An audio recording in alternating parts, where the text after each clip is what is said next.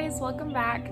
We're going to talk about some things to keep on hand for your horses as far as medicine goes, and show you our vet kit and some things that we keep stocked up on in case we have any emergencies with the horses. So I'm just going to open up the drawers here and kind of pull out what we have and explain from there. All right, so first thing is a diaper. I know that seems really silly to have in your horse kit, but we use this on the horse's feet.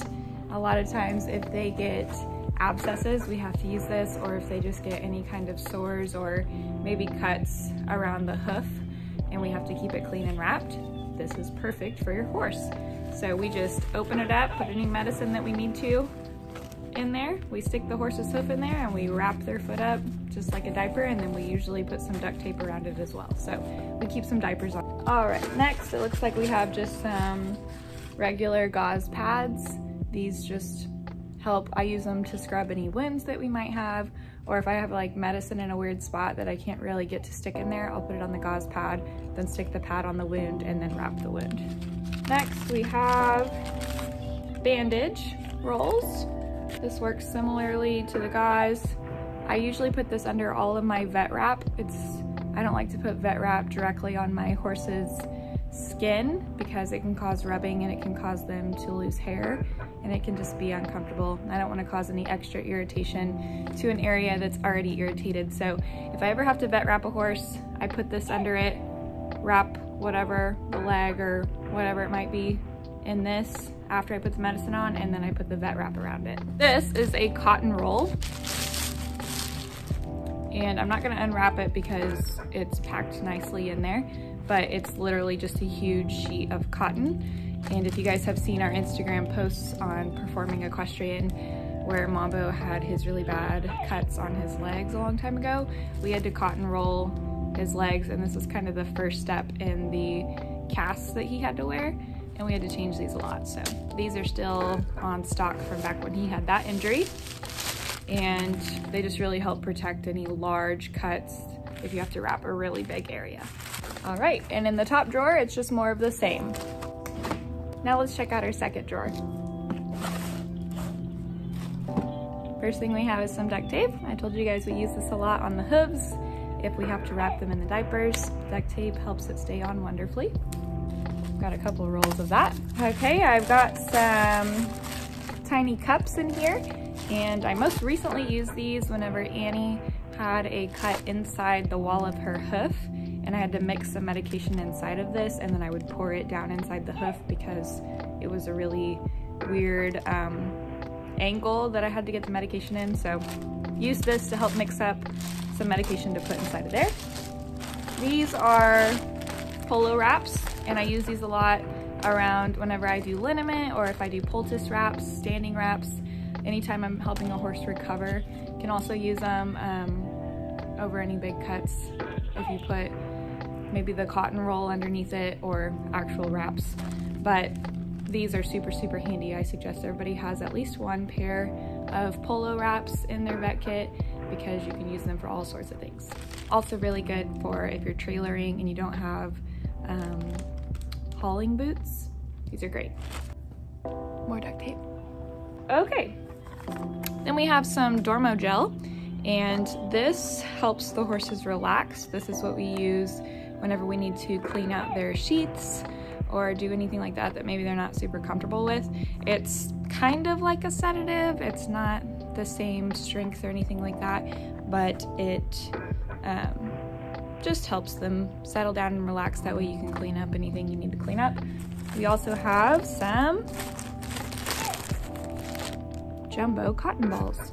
And if you know Miss Christie, you know I hate the feeling of cotton, so I will not be pulling these out. You guys all know what cotton balls look like. And I just use them.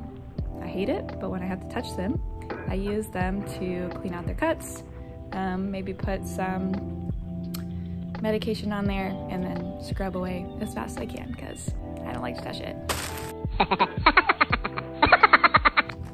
Next, we have all sorts of things in here. Syringes.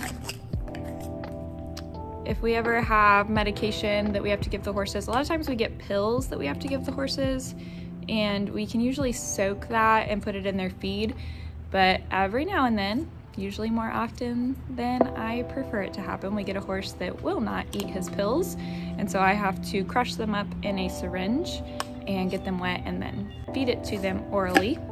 So we have some of these on hand. Got basically all kinds of sizes. This one I cut the end off of. That's usually what I have to do if I have to feed them the medication, and some smaller ones as well. We also have a thermometer to help take horses' temperatures. Very important, everybody needs a thermometer in their vet kit. More syringes. Okay, this is a twitch, and we use it if we're having problems with the horses cooperating, especially if we don't want to have to sedate them. You can put this around their lip and helps them stand still. Sometimes, especially if you have a horse that has a cut on the back leg and you're trying to put medicine on it, if they get to where they're trying to kick at you, we use this and then they stand still. And that is all from the second drawer. Now on to the third drawer. Okay, this one is a lot. We'll start with one of my favorites. Anything that is Vetricin usually works really, really well. This is a eye spray, so if they get anything in their eye, if they have any discharge, maybe they just got some hay in there, anything like that, I can usually spray this in their eyes, kind of like eye drops for people, and it'll usually fix the problem in 1 to 3 days. I've had this forever. It's kind of expensive, but like I said, lasts forever, and I like that it is a spray because you can't share medicine on horses if it's eye to eye because it spreads too much throughout the barn. So I do like that it's a spray. I don't actually have to touch them with it. They don't necessarily love it, but we usually get the job done. This is Vetricin Plus, and you can use this on all kinds of wounds, any irritation that they might be having. This stuff is amazing. I really like to use this, and again, it works usually pretty quickly.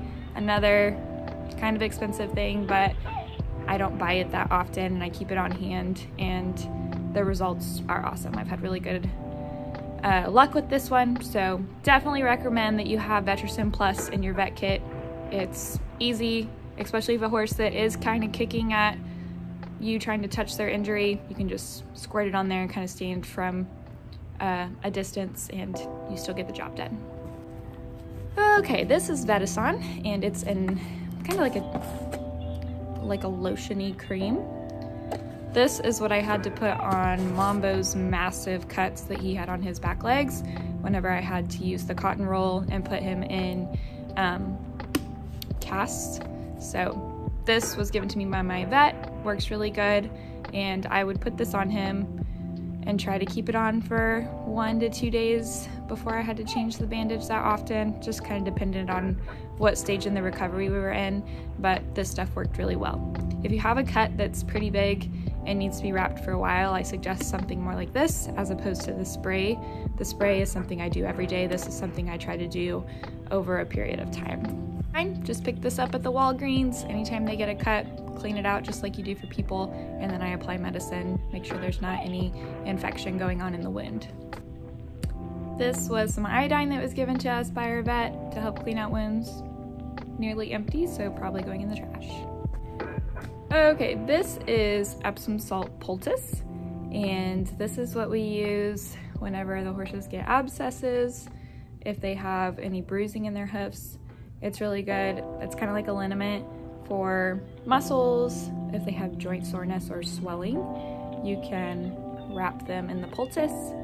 So if we had horses that were kind of giving us signs of a abscess, we would pack their hoof with the poultice, wrap it in the diaper, wrap it in vet wrap, wrap it in duct tape, and leave it on them, change it every day, and that just kind of helps draw out the swelling and the soreness, and hopefully the hoof would then work itself out if it was an abscess. Also just helps with any overall soreness, so a good one to have, especially if you do a lot of jumping.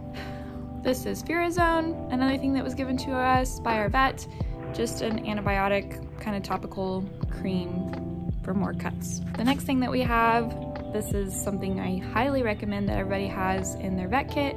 It's called Thrush Buster, and it helps if your horses get thrush, and unfortunately that happens a lot, especially in the rainy season, or if your horse's hooves aren't cleaned out often enough, then they get thrush, which oftentimes you can kind of tell that your horse is getting thrush by picking out their hooves. It has a pretty distinct smell, so you simply clean out the hoof and you pour this on the edges of the frog, and it helps kill any bad bacteria that's in the hoof. Next we have some small, I'm not going to go through all of these in detail. Basically what they are is kind of like eye drops and cream that goes in the eye. So this is back from when we had Snoopy and she had a bad eye infection. She actually poked her eye, I think on like some wire or something out in the field, and she had an ulcer in her eye. And so we had to keep her eye covered. We had to give her medicine 3 times a day, and she had to have all of these. Thankfully, she was a very good patient, but we kept these and we keep the boxes. That way, if we have any upcoming situations like that, we'll kind of know what we need to address the issue. And like I said, just different kinds of drops and cream that goes inside the eye. And now for some other just random items that we have that we keep on hand. First of all, this is MTG. It stands for Mane, Tail, and Groom. This is a really good one to have on hand. It can serve multi-purposes: fungus, rain rot, girth itch, scratches, tail rubbing, dry skin, bug bites, detangler, mane and tail growth and conditioning. So we use it a lot for the mane and tail growth, but we can also use it on the other things. Next, we just have some sunblock. This is from Mary's Botanicals. We ordered this online from a company in California. You just push it. This is for all of our horses that have white noses. They get really bad sunburns in the summer. You can also just use regular human sunscreen. They don't like it. It's a little bit harder to put on, but either way. Also from Mary's Botanical, we have some fly balm, and we put this, I like to just kind of dip my finger in it and put it around their ears, around their eyes, on their face, places that I don't necessarily spray the fly spray on. And also if they have a bunch of bad bites, it just kind of helps soothe that. So we like to keep this on hand. This is another one that I absolutely recommend that you have on hand all the time. This is a weight tape. So you can either get the tape or you can get they have a stick version. The stick version is more accurate as far as keeping track of how tall your horse is. This is semi-accurate for weight. It kind of gives you a ballpark region.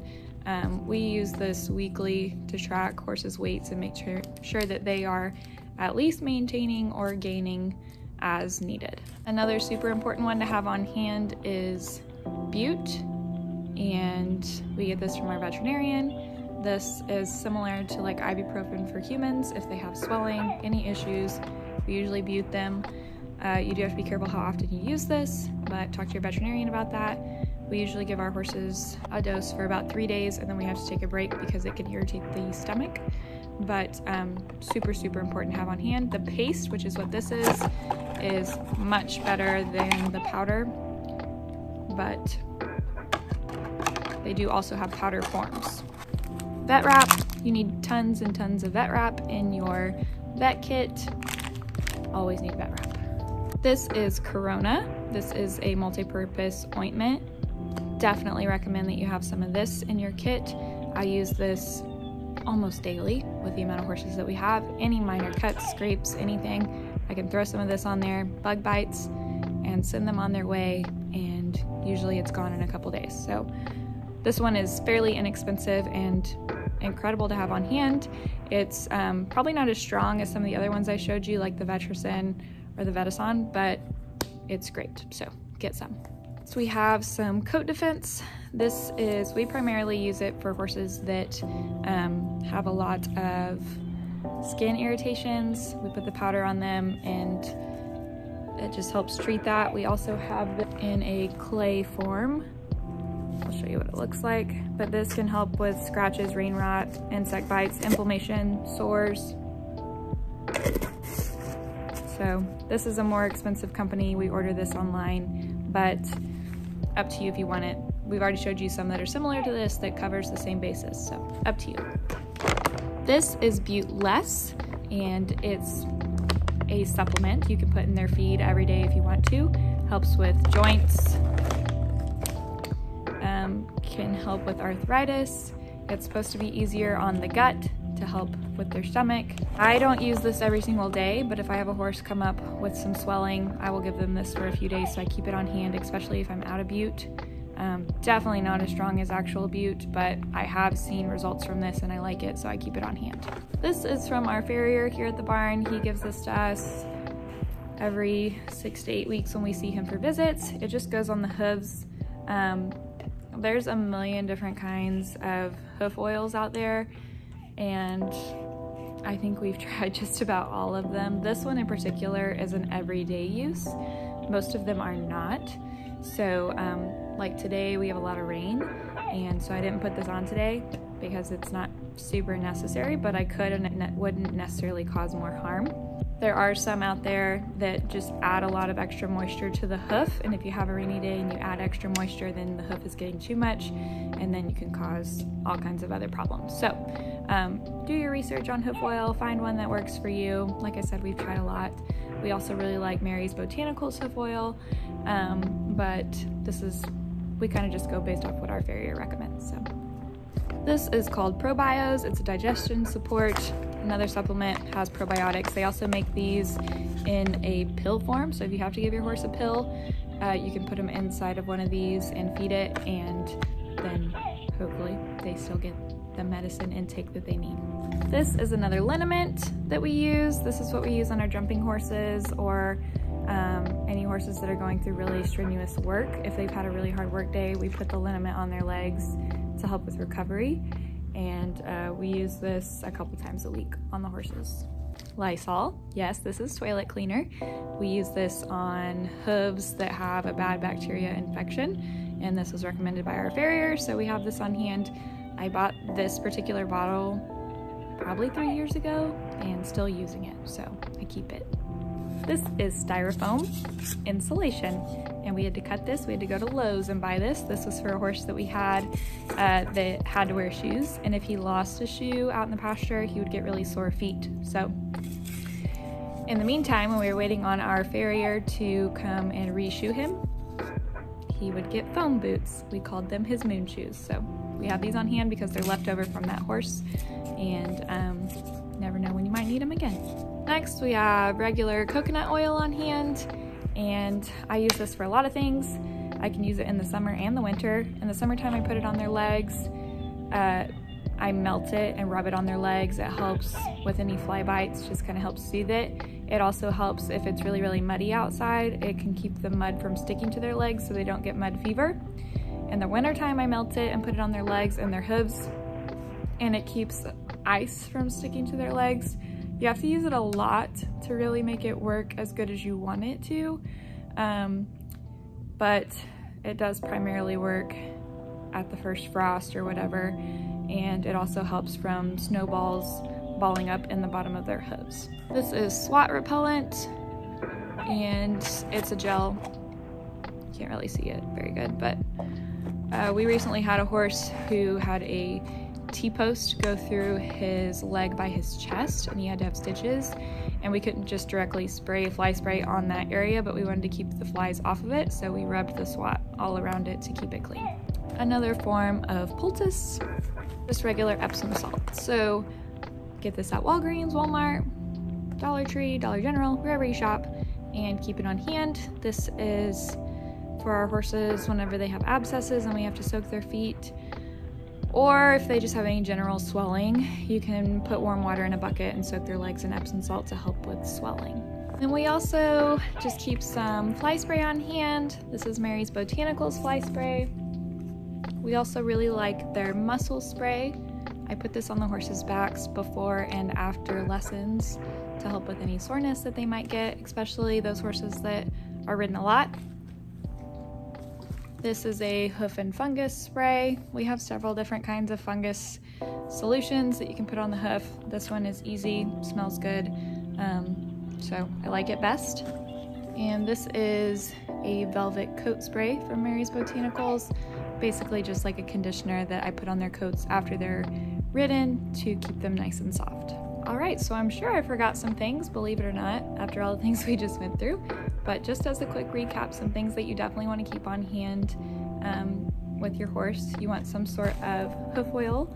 If you have a white horse, you might want some sunscreen. This was our weight tape. You're gonna want some sort of fly spray, some sort of hoof and fungus, whatever you prefer. A muscle spray or a liniment or a poultice, especially if you have a horse that is of a higher level or in high competition or jumps a lot or barrel races a lot, something to help them with muscle recovery. Definitely want some Corona on hand. This one is easy and cheap. This is just a favorite of mine, Mane Tail Groom. It can cover a ton of bases, a little more on the expensive side, but I've had it for a while. It lasts a while usually, especially if you just have a few horses. And then you're gonna need some sort of vet wrap, some sort of cotton wrap, or bandage to put under the vet wrap. Definitely need vet wrap, lots and lots and lots of vet wrap. I just buy the huge packages that they have and I keep it filled up. You'll need some duct tape on hand. Wouldn't hurt to have some diapers on hand. Definitely need a thermometer. You'll definitely want some iodine on hand to help clean any cuts. It's a good idea to have some thrush, something to treat thrush on hand for those hooves. Also a good idea to just keep some extra tubes of dewormer. Overall, I hope this video just helped give you guys some tips of some things to have on hand for your horses. And if you acquire them one at a time, I know up front it can seem like it can add up and be really expensive, but if you get them one at a time, maybe you go to the feed store and have to get some feed and pick up a thing of vet wrap or whatever while you're there, just acquiring them over time will really help. And then whenever you're in a scenario where maybe it's the middle of the night and you have to get your horse through until you can get to a vet, you'll have some things on hand to help them. Let us know if you have any questions about this video, and we hope that you've enjoyed this, and we'll see you in the next video.